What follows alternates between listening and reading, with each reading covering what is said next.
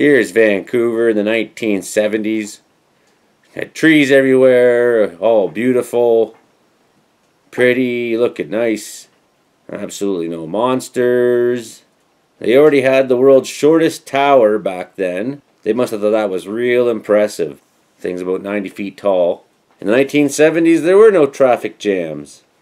Life was perfect. Everything was trees and happiness in Vancouver. People was playing the tennis without shirts on, and they weren't very good at it. But they played it.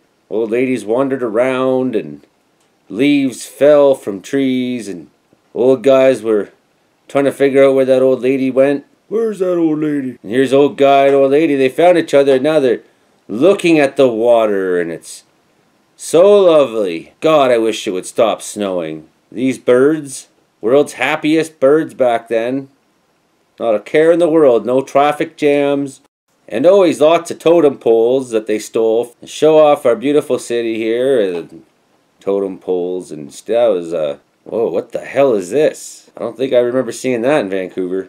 Friggin' science fiction movie. And for our last stop, we'll go to 1961.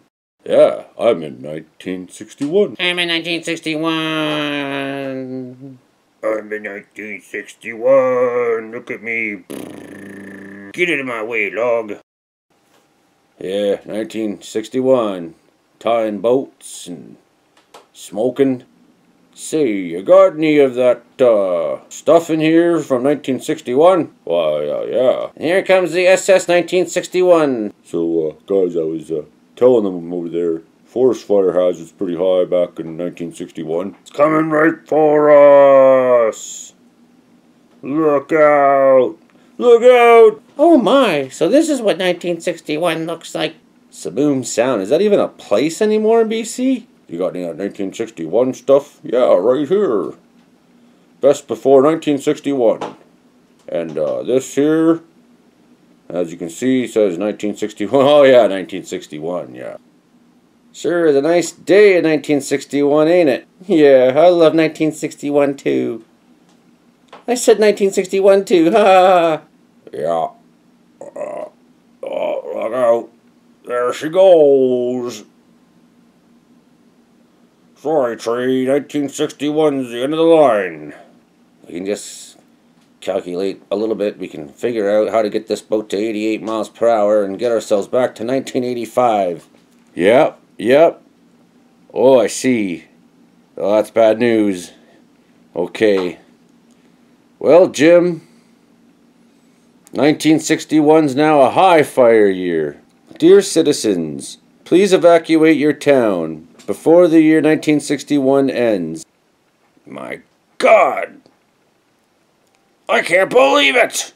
Here's Billy practicing how to use a hose. Bad news, everybody. I don't like it either. But the danger rating is extreme at 1961 now. The forest area is closed. Oh, yeah? Yeah. Ah, I see, yes. Well, turn this rig around. And over the hill we have a fire. Fire! In 1961 looked like this. Here come the people, forest firefighters, racing up the hill, not wearing Nomex, very little protective gear, just piss cans on their back, no chainsaws, straight into it.